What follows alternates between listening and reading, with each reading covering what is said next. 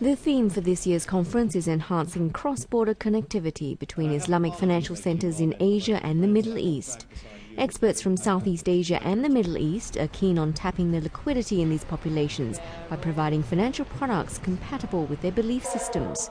This can be achieved by speeding up the development of Sharia-compliant products.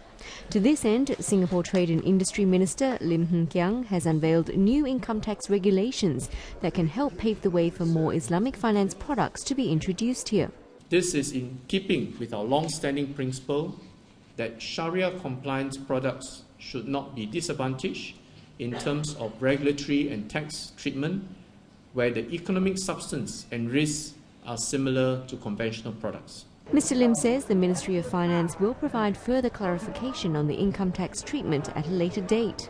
In Islamic finance, the payment or acceptance of interest for loans are forbidden. This means that Islamic finance transactions like housing and enterprise loans may be subject to double taxation. Because Islamic finance or capital market interest is not permissible. So we have to do transaction whereby buy and sell, sale and lease back. And this sometimes needs some clarity on double taxation issues, which would help for certain cross-border transactions. Still, the move is welcomed by industry players such as Maybank Islamic. They say it will aid cross-border flows and help give a boost to the industry.